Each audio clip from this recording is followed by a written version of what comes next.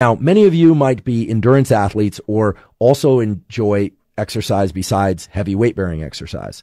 And there are several studies exploring whether or not endurance activity can increase or decrease androgen levels, and whether or not you combine endurance activity and weight training, whether or not that has any effect if you do the endurance activity first or second.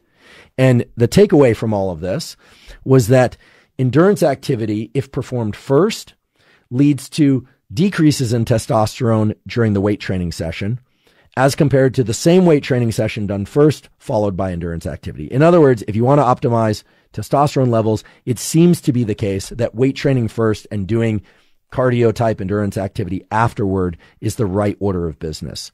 Now, when these are done on separate days, it doesn't seem to have an effect. They showed no statistical interaction, but it seems that if you're going to do these in the same workout episode, that it's move heavy loads first, then do cardiovascular exercise.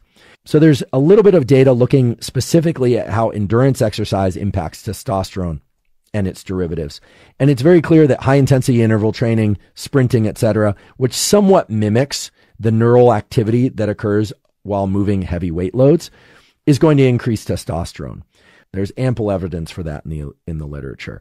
And that endurance exercise that extends beyond 75 minutes is going to start to lead to reductions in testosterone, presumably by increases in cortisol. But of course, the intensity of the exercise is going to be important too. You know, I don't think anyone really believes that hiking for the 3 hours is going to reduce your testosterone. Whereas I think if one were to go out and run hard for 3 hours, that you can imagine there'd be reductions in testosterone by way of increases in cortisol. And so while this area certainly needs more research, it's pretty clear that limiting the endurance exercise to 75 minutes or less, not making it too intense, is one way to keep cortisol from going through the roof. But I've talked on previous episodes, and there are a lot of others who have talked out there about how to clamp cortisol, how to keep cortisol more reduced. This is also one of the reasons why you can imagine that various individuals, either for competition or just for their own purposes, rely on testosterone therapy, exogenous testosterone, not just for weight training, but for endurance exercise. So this is one of the reasons why every once in a while, a professional cyclist will get popped for performance enhancing drugs, meaning they'll get caught.